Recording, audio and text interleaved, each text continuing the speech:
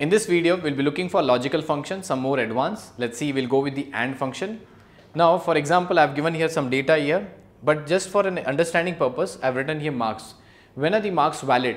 The marks, let's say, assume the marks are valid when it is greater than equal to 0 and less than equal to 100. So, if I put some marks, let's say 150, that should become as invalid. Here, I've taken some scenario given here. So, what are the two conditions it should satisfy for this scenario is this marks, that is 100, it should be, or this marks, if I type here something, let's say 45, this marks should be greater than 0 and the marks should be less than equal to 100. So, when this condition is satisfied, only then it is a valid mark. I can put it as a pass, fail, or I can put distinction, but if the marks are not within this range, it should go for invalid. Similarly, I'll just show you a formula here, equal to AND. How do we type it? I have to put here logical test. I can keep on inserting logical test separated by comma.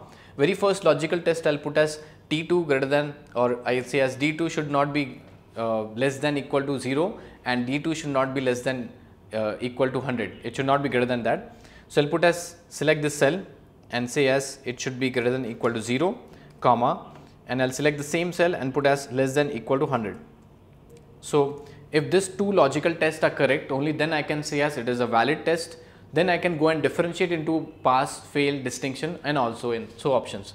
So, once I press enter, you see it says as false.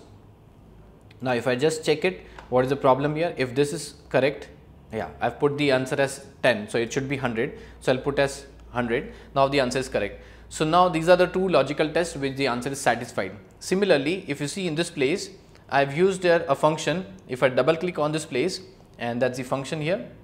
Yeah. What is the function I have used? I have used AND condition inside the if condition, and I have classified into fail, pass, and distinction. Let's see that. I have used a function that is this range. If it is greater than 0 and less than 40, it should show me as fail, which is actually valid. Similarly, I have put another AND condition greater than equal to 40 and less than 60. It should show me as pass. That's a pass I have written. And next one is the last one. It should be greater than 60, equal to 60 and less than 100. Then it comes as distinction.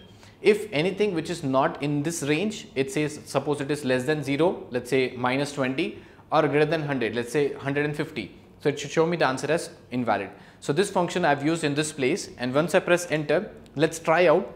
If it is 60, it's showing me as distinction. If I put as 150, it should show me as invalid.